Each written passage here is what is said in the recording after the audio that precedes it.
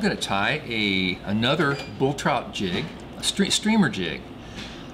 This one I call the Olive Sculpin. This is what we're going to come out looking like. It's tied on a jig hook, 60-degree jig hook. So you can tie in your loop knot there. You can swing this fly. You can put it under an indicator. You can bounce it up and down. Really versatile hook. You can use a size 4. Up. First thing I'm going to do, we are going to, and we may speed this up for the video, I'm not sure. Point is, I'm going to mark this. I like the stripes on my rabbit strip. I think it gives the appearance of motion. So we got that done. Let's throw this hook back in. Now, if we were catching 20-pound bull trout, I'd probably use a size 1 hook. But if we're not, let's say we're getting 20 inchers.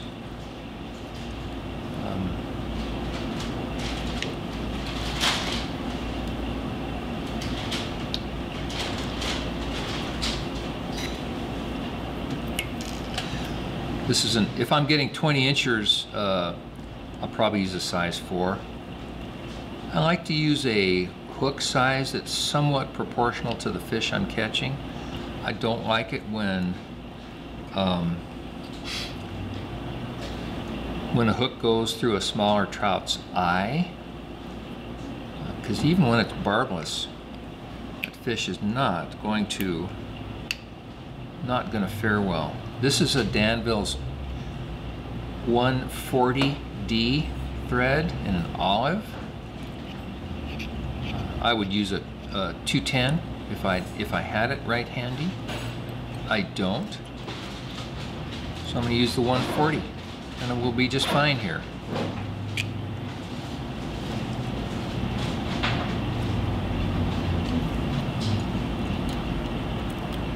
So yeah, you can, fishing barbless is good, but if you've got a big old hook and a little bitty fish, that's not a good formula.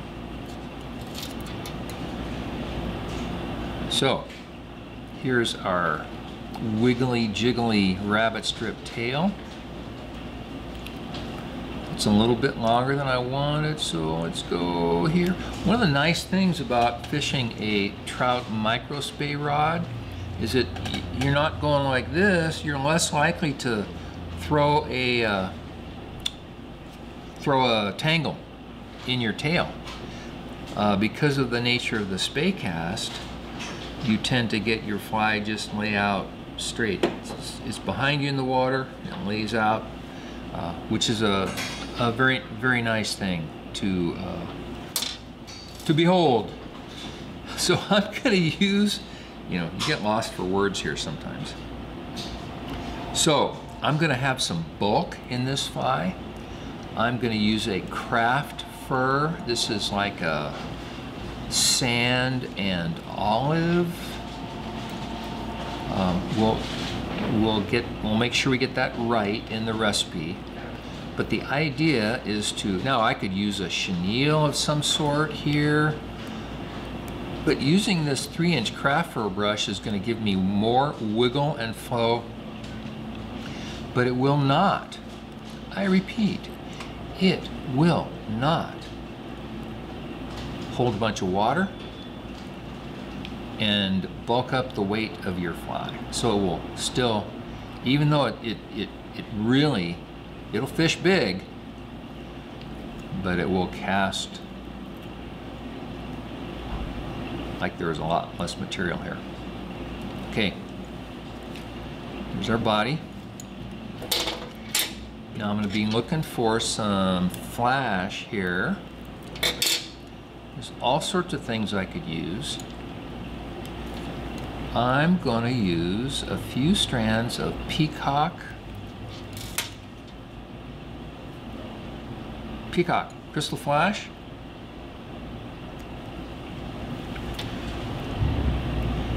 And then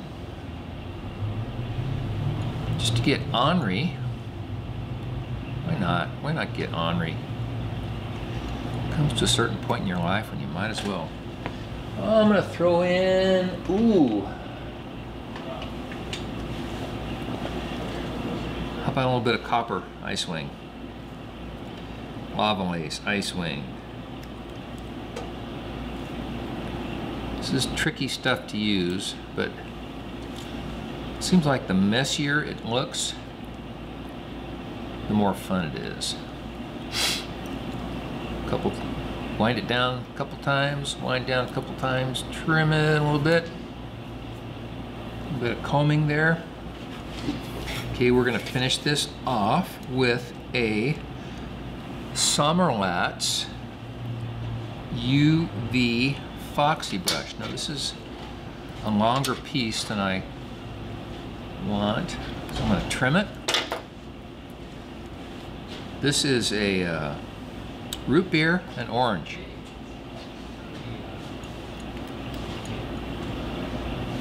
Here we go. So we got craft fur underneath, Sommerlat's UV brush over. I'm gonna try to make a part here so I don't wind down too many fibers when I finish this fly. Couple turns, trim the wire, fold the wire back. Boy, this is gonna be, this is a nice looking streamer jig. Don't think it isn't a streamer and don't think it isn't a jig, because it's both.